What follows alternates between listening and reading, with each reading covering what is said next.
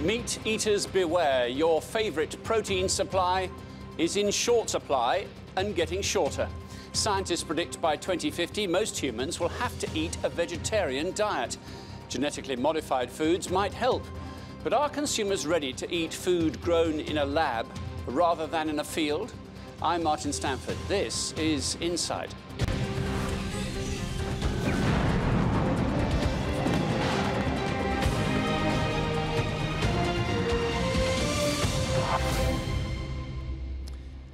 Welcome to Insight. An increase in global population, climate change and threats from new diseases are set to shake up the world's meat industry.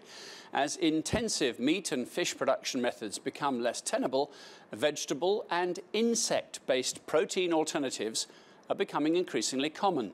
On top of this, vegetarian and vegan diets are more and more popular in the Western world. 1 in 8 UK consumers consider themselves vegetarian. What then for the future of meat? Insight's Dana Lewis reports. By the year 2056, another 2.5 billion people are coming to dinner. According to UN estimates, the Earth's population will equal 10 billion people. And the question is, what are we going to eat? There's just no way we can meet the global demands for meat, so we have to do something. And there's a number of alternatives. You know, there's obviously plant-based products. Barry Honeycomb is the owner of More Than Meat, a small and growing business run out of his home kitchen in South London. Tell me what this is now. So this is a vegan sausage roll. It's made with a vegan puff pastry, and then it's filled with a sausage meat that's made from vital wheat gluten as the base. It has oats and chickpea flour, and then it's flavoured with smoked apple. Yeah, of course. And the taste? You have to try meat substitutes yourself to appreciate them. They are definitely a healthy alternative. Barry has sausage substitutes and others, labeled more than hamburgers, more than lamb casseroles, more than meat, he says, because our burgers, for example, are 90 grams and they contain 21 grams of protein, which is actually more protein than you would get in a beef burger, so you got higher protein. in the UK alone, vegan food sales are up 1,500% in 2016. Things like smoky bacon substitutes and salami substitutes. And it's just not vegans and vegetarians versus meat eaters, but the real growth in the market is so-called flexitarians, people who may eat meat but for health reasons want to cut down their consumption. At London's Borough Market, the local meat butcher is still carving up his steaks and ribs like he always has. But individual customers cite health concerns such as diabetes, heart disease, and even cancer linked to red meat. This man says, like many other people, he has cut down the amount of meat he eats. Maybe two meat meals a week at most. But globally, the world has a supersized meat and poultry appetite. Consumption is on the rise, especially as Asia switches from mostly grain diets to more beef. Meat production has tripled over the last 40 years and increased by 20% in the last decade. Meat and poultry farming are blamed for pollution. Animal waste can and does contaminate rivers and streams. There are wild and varied estimates on how much greenhouse gas is produced by domestic animal waste. But the consensus is the damage to the environment is significant.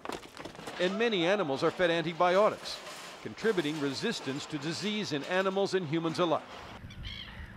There are so-called free-range sustainable farms, but most farms are factories.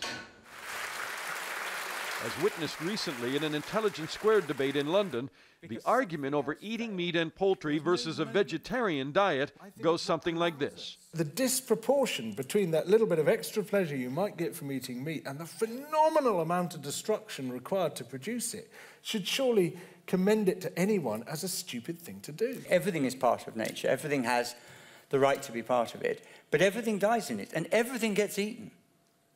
Everything gets eaten. Everything dies. I'm the meat man, baby. In the 70s, Jerry Lee Lewis was singing about being a meat man who gets his fill with jaws like a bear and teeth like a razor. Join meat free Monday. But these days, there is a softer song being sung by people like Paul McCartney. His late wife Linda founded a profitable vegetarian food business, and he's carried on campaigning for less meat by calling on people around the world to observe a meatless Monday. Pledge.meatfreemondays, or one word, .com. And for meat loyalists, there is now something called cellular agriculture. Which is faster than a cow. Meat is grown in a lab instead of inside an animal. It's called clean meat. Another growing alternative to the local butcher. Along with berries, more than meat sausage rolls. I'm Dana Lewis, reporting for Insight. Well, let's talk about that some more. I'm joined in the studio by Carol Dahlin. She's a Senior Research Fellow for the Institute of Sustainable Resources at the University College London. Also with us is Ludwig Radwan. He's a former rural development consultant and now lives as a farmer at Willowbrook Farm in Oxfordshire. Carol, how acute is this problem? How soon do we have to start changing our diet? I would say we have to start changing it now. Because we are living in a limited planet with limited resources, limited water available and land. And we know that livestock production has a high impact on the environment, also through emissions of greenhouse gases that warm up the climate. So given the population is growing and eating more and more meat, we have to try and control this growth and make meat production more sustainable at the same time. And we have to share what we can produce around a greater and greater population around the planet, you would say. Exactly. Exactly. There will be about 2 billion more people between now and 2050, and the planet's resources are not growing in the meantime, so it's a challenge. But rather, the meat consumption has trends to it, doesn't it? I mean, more meat consumption in the West.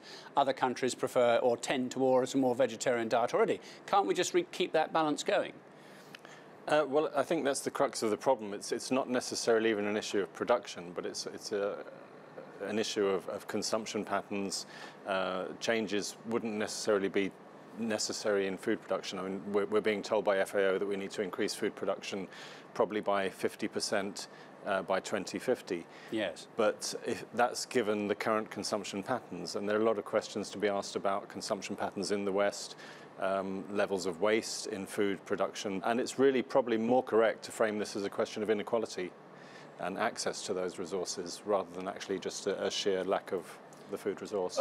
Because we don't have the resources really to redistribute all this stuff anyway, do we? I mean, there aren't the global patterns of actually, if you produce meat or meat products, or you can rear animals in one part of the world, you've then got to ship all these products around the world to other parts where they're consumed. That in itself is an inefficient process, surely. But that's the process we currently have. Yes. I mean, most of the food that's coming into the Western developed economies, a lot of it is being produced in the less developed economies and being shipped over to us for consumption, and it's taking away valuable land for production of food in those countries. And it's interesting to learn, Carol, how inefficient an animal is in terms of calories it consumes versus the amount of calories we can enjoy by eating it. Sounds a bit brutal, but that's the kind of thing what we do, isn't it? Exactly. So when we eat a calorie of meat, especially beef, which is the most inefficient at converting the feed that it eats into the calories in meat form, in 1 calorie that we eat, there was 10 calories eaten by the animal originally, so there's only a 10% efficiency there. 10 calories, and when you scale up the amount of water the animal needs to drink as well as part of that process. Yeah, so the largest amount of water is actually the water that was used to irrigate the crops that the animals is eating, because they live actually quite long lifetime, so they eat a lot of those calories, and that requires water and land. And in terms of trade that you were mentioning before, China is a good example because it's been growing so fast in the last few years in terms of population and economic growth. They've imported a lot of soybeans from Brazil to feed the pork because they have a high demand for pork. Right. So the logic that if this was an industrial process, you'd say this is madness, you know, all this energy going in, all those things in here, turning it into something which then gets eaten over here. But is it possible to use the crops that are used to feed animals at the moment for humans? Can you just cut the animal out, if you like, and go straight by some one to the other. estimates, around 50% of all crops produced are diverted to animal and livestock feeds. 50%? 50% of food that's produced. So if you change that by just a small amount, that would make a big difference, wouldn't it? Yes, and then of course for each animal that wasn't, where the crops are diverted to a vegetarian diet, you'd actually have 10 times more food available, technically, in that you only need a smaller amount of protein if it's consumed directly than you would if it's converted through an animal into protein. So how is this to be managed, would you say, as a farmer? Is it the fact that we just keep on going blind to this problem for as long as we can, paying probably more and more for this increasingly rare food stuff? Or is it a matter, as our film suggested, that we need to start bringing this conversation to the fore now and maybe asking people not to eat meat 2, 3, 4 times a week? Absolutely. So that they change their diet gently. I think everyone is talking about a crisis within the next 30, 40, 50 years. That seems a long way off, though, doesn't it? Well, not necessarily, not if you're maybe not as old as us two. But I think for most people, that's, the foreseeable future. And when we're talking about a crisis, we're talking about increased incidences of famine. I was listening to Radio 4 this morning, and 3 countries were declared in a serious state of famine where they're actually surviving now on roots and leaves. South Sudan was one, the Yemen is another. And that's increasingly happening around the world. That's producing migration patterns, which we're all experiencing and witnessing here from the West, in Europe particularly. So that sort of social dislocation is actually starting now, and it's reaching a crisis point over that next 30 years. So, Carol, what are the alternatives? Talk us through some of the things. If I'm not going to eat beef products or any animal products, let's take chickens out the loop as well, and lamb, what are the other things that I could do to get my protein? So, as you know, a lot of people and cultures have been vegetarians for hundreds of years, and they are perfectly healthy. So there is not such a thing as we have to eat meat to get protein. There is protein in pulses in particular. They're really high in protein, so vegetable protein. And then, as we've seen in the film, if you can't really not eat any meat, I would say just eat a bit less often, and more, chicken rather than beef.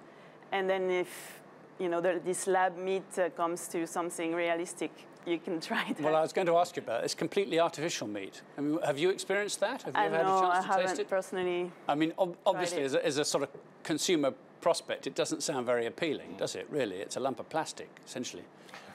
Well, I hope it's not plastic. Well, I use shorthand, but you know what I mean. It doesn't sound very appealing. Right. Yeah. So I would say maybe the more realistic balance between zero meat and this lab meat would be just eat it less frequently, go to poultry rather than beef in particular. That would be a bit maybe. The poultry food chain, is that more sustainable? Is that more affordable for the time being?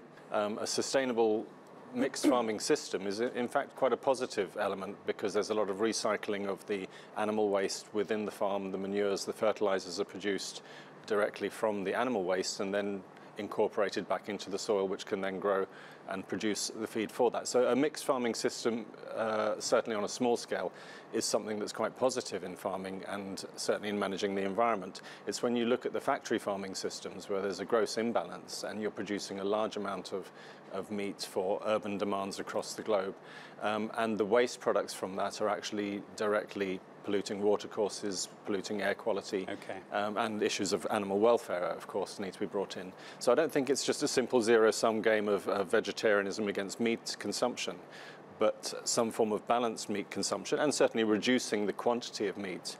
And we were talking earlier about the whole issue of the pricing, because currently food production systems don't make the polluter pay. So there's a lot of environmental implications coming out of factory farming, which are actually going by the side. No one's looking at them. It's artificially allowing meat to be produced very cheaply, and therefore it's very attractive to have 3 times a day. We need to turn that around and actually look at the implications of food production. But Carol, aren't there some things? I mean, we talk in particular, I think, about iron, for instance, which is essential to a healthy diet. You get iron, don't you, from eating meat? So vegetarians have to compensate for that. Won't we all have to learn to compensate to achieve a chemical balance, an ideal chemical balance for our bodies? Yeah, you can. I think you can also get iron from vegetables like spinach, can't you? And it's much nicer eating a piece of steak, believe you me. Well, maybe some people will disagree with that, but It's also, if you bring up health, there is also some, health consideration in the way we currently eat, especially in the Western world, too much fat, too much red meat.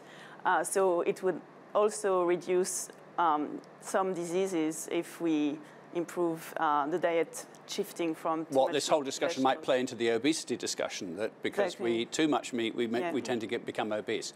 Yeah, all right. On that point, I mean, there's an interesting figure that there's approximately 1 billion people living below the poverty level, a severely malnourished level. There's a further 1 billion that we could put into a malnourished level with vitamin and nutrient deficiencies. And there's a further 1 billion facing serious problems of obesity, overconsumption, and related health issues to that. So it's really this question of inequality, which I think is at the heart of the food issue. Okay. Ludwig, thank you very much indeed. And Carol, thank you for the moment. We're going to continue talking about food in part 2. You're watching Insight. And coming up, genetically modified food, the future of food production, or a dangerous health